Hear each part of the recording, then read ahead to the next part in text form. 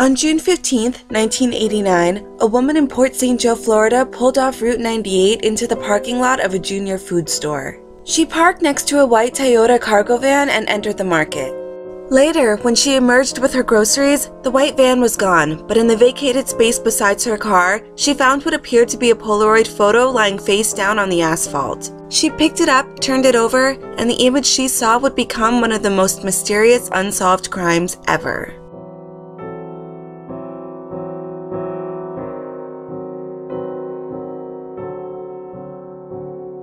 In the photo, a young woman and a young boy lie on their backs on a rumpled pile of mismatched sheets and pillows. Both look directly at the camera with expressions that can only be described as tense resignation. Their mouths are covered with duct tape, and their posture suggests that their wrists are bound behind them.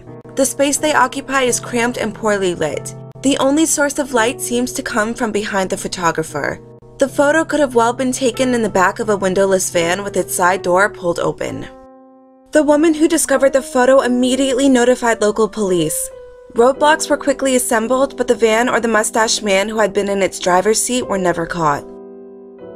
Patty Doyle and her new husband John first became aware of the Polaroid photo more than 2 months later on August 23rd. Relatives called to say they had just seen a photo broadcast on the TV show A Current Affair. The image showed a boy and a girl who seemed to have been kidnapped. Could it have been Patty's beloved daughter Tara Calico? At the time she disappeared, 19-year-old Tara Calico was a sophomore at the Valencia campus of the University of New Mexico, a 15-minute commute from her family's home in Belen, New Mexico. On the morning of September 20th, 1998, Tara set out from home for a bike ride along Highway 47. The plan was to ride south 17 miles to the railroad crossing and then back again. Tara had a tennis date after lunch, so she told her mother to come looking for her if she wasn't back home by noon. She set out on her mother's pink Huffy mountain bike, put a tape into her cassette player, and took off. A little past noon, Tara had not returned, so her mother Patty went off looking for her. Highway 47 cuts a razor-straight path through the barren scrub-dotted clay east of the Rio Grande. There are few cross streets, fewer structures, and no trees. There was zero trace of Tara or the pink bicycle. However, her mother did find a cassette on the highway's dusty shoulder. Later, more searches turned up the cracked cover of a Walkman nearly 20 miles east of Belen, close to the remote John F. Kennedy campground. To her mother, it was as if Tara had been kidnapped and had dropped whatever she could from a moving car, hoping to leave a trail that might be traced back to her. The trail dead-ended among the pines and maple trees at the foothills of the Manzano Mountains. Tara's disappearance fell into a legal no-man's land of missing people. As a legal adult, she had the right to vanish if she wanted to, and little could be done without evidence that indicated a crime had taken place. In the following days, investigators, aided by local volunteers, determined that Tara had last been seen at 11:45 a.m. on her return trip, a mere 2 miles east of her home. Witnesses saw a 1953 Ford pickup equipped with a homemade camper shell tailing her closely. Tara may have been unaware of the truck because of her Walkman's earphones. That Tara Calico might be the young woman in the Polaroid photo seemed like a long shot at the very best. The photo was found 1,600 miles away from where Tara was last seen and some 9 months later, but there were a few significant parallels. The young woman in the photo had the right hair color and complexion.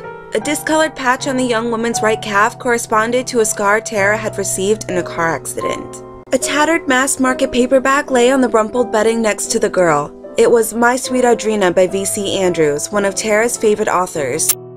The girl's face looked more drawn and narrow than the most recent photos of Tara, the pictures that were on all the flyers and posters, but months had passed.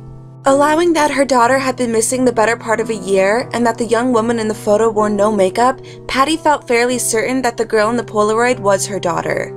But even more compelling than the girl's similar appearance was the fact that the young boy in the photograph bore a striking resemblance to another child who had gone missing in New Mexico. His name was Michael Henley, and he had vanished a mere 5 months before Tara, just 45 miles south of Belen in the Cibola National Park. This chilling link between the Polaroid and New Mexico only amplified the mystery surrounding Tara's disappearance. Had some unknown person abducted both children? On April 21, 1988, Michael Henley of Milan, New Mexico disappeared on a camping trip in the Oso Ridge area of the Zuni Mountains. Henley's father and a family friend had brought the 9-year-old with them to hunt wild turkey. About 20 minutes after their arrival at the campsite, while the adults were busy setting up, Michael vanished. It seemed likely he had wandered away from the campsite and got lost in the landscape. Michael's father quickly reported him missing, but the hunt was hamstrung by a sudden high-altitude storm. Heavy snow made navigating the boulder-strewn landscape nearly impossible. To make the search yet more urgent, when last seen in the afternoon heat, Michael had only been wearing a flannel shirt, pants, and tennis shoes. 400 volunteers, state police officers, and National Guardsmen clambered through the wilderness within a 10-mile radius of the campsite, scouring every inch. Civil Air Patrol volunteers crisscrossed the sky during daylight hours, as well as announcements airing on the radio. Tennis shoe tracks were found in the snow, but several searchers in the area were wearing shoes with similar soles to Michael's. There was no way to know if trackers were closing in on the missing child or wasting crucial time retracing areas that had been searched already. Months passed, and the mystery of Henley's disappearance gradually vanished from the news cycle. It seemed clear that the boy had wandered from camp, become disoriented, and died of exposure. In the final stages of severe hypothermia, incoherent victims often exhibit a behavior called terminal burrowing, in which they crawl into a tight, enclosed space for self-protection. This tendency to conceal oneself among boulders or under fallen logs can make the search for missing hikers, especially those in the deepest need, nearly impossible. In the harsh, isolated terrain where Michael was last seen, chances are his body would never be found. But then, more than a year after he went missing, the Polaroid appeared. The boy in the image lies on his left side in a powder blue t-shirt looking afraid. A swath of black duct tape masks his face from nose to chin. His eyes look at the camera plaintively. The majority of Michael's family believe that it's him. Tara's mother, Patty, and both of Michael's parents flew to Florida to speak with Port St. Joe police and examine the Polaroid firsthand. After a couple of hours discussing the case with investigators and scrutinizing the Polaroid, all three came away with the same conclusion. It was their children in that photo. That conviction was both a solace and a torment. All three parents returned home, assured that their children were alive and that someone was at least feeding and clothing them. And though the situation depicted in the Polaroid was clearly grim, Tara and Michael were together. At least they were not alone. The Polaroid was forwarded to the FBI crime labs to compare facial measurements with other photos of the missing pair. The results, however, were inconclusive. Similar authentication efforts were later run by Los Alamos National Laboratory, which concluded that Tara was not the girl in the photo. But Scotland Yard ran the same authentication test and concluded that it was Tara in the photo. Despite what might have been a major break in the case, the release of the photo, and its frequent airing on Unsolved Mysteries, America's Most Wanted, and even Oprah, stirred up lots of commotion but no solid leads. Both families organized volunteers, printed flyers, and tried to keep the story alive in the news. Patty and her husband were sworn in as auxiliary deputies, which allowed them to contact other law enforcement offices under the auspices of the Valencia County Sheriff. Over the following weeks, sightings of Tara were reported in different locations across the South, as if her captor were still drifting from town to town. Michael was reportedly sighted in Arkansas.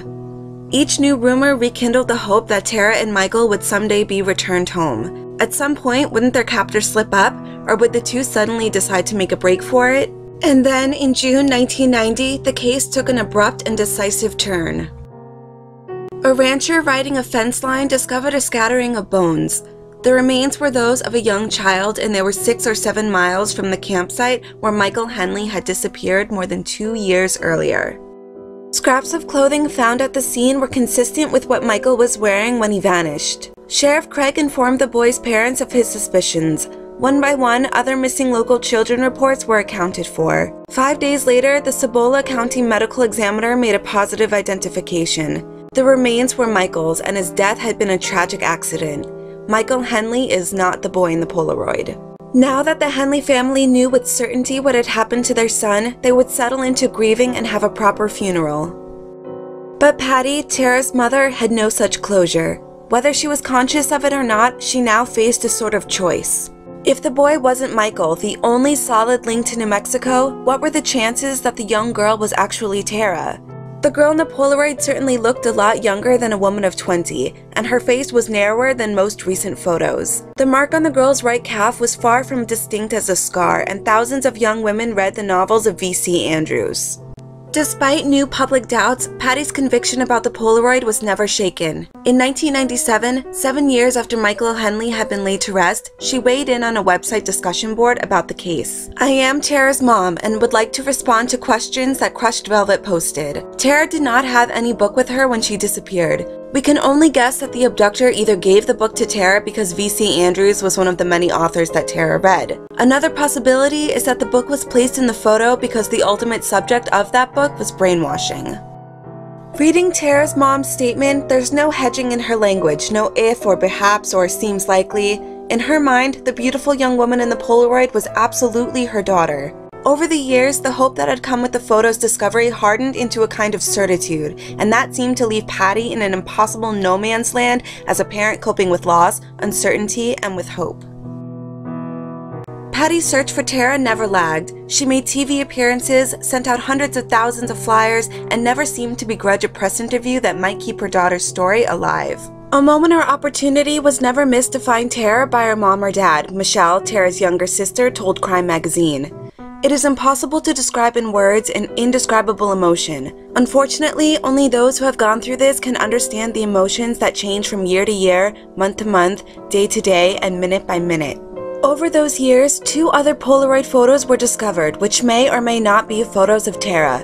Neither has been released to the public. The first, discovered at a Southern California construction site, is a blurry image of a girl's face, her mouth covered with duct tape. The film used was not available until 1989, and the girl seems to be lying on a sheet similar to the blue striped pillowcase in the original photo. The final Polaroid shows a woman loosely bound and blindfolded in gauze, wearing large framed glasses. She seems to be riding an Amtrak train next to an unidentified man. The image is on film that was not available until 1990.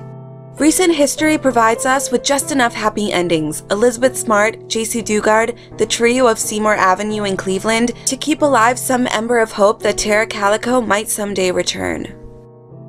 Tragically, at the age of 64, Patty Doyle passed away after a series of strokes. Even up until her death, Patty never gave up hope that Tara was alive somewhere. Even her newspaper obituary reflected her indomitable hope that her daughter would one day come home. Patty is survived by her husband John, 4 children, 4 grandchildren, nieces, and sisters. Tara Calico is one of those 4 children.